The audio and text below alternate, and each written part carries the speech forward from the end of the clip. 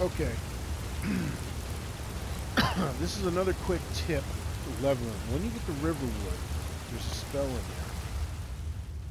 called that you can buy at the trader. It's called Raise Zombie. Now you want to buy it.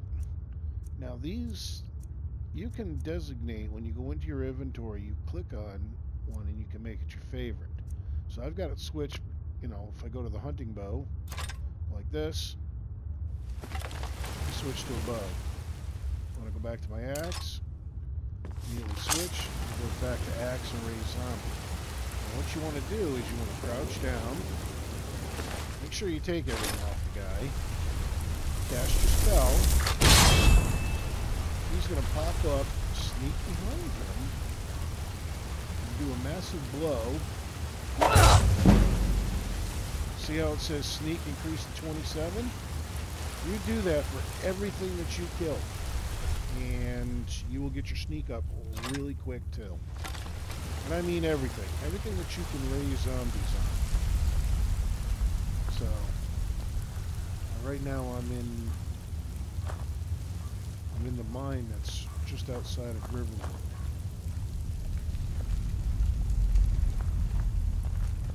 I don't remember it being this dark in the original game when I played it on Xbox, but it is. There should be another guy here. It's a bad time to get lost, friend.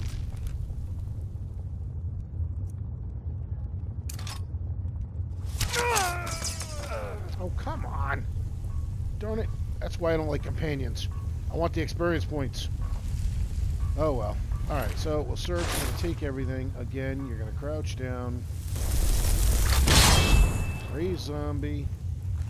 Sneak behind the guy. Wait till he stops glowing, and then... Oh, he must have saw me. Son of a gun. Oh, well. You saw it in the first one. I got the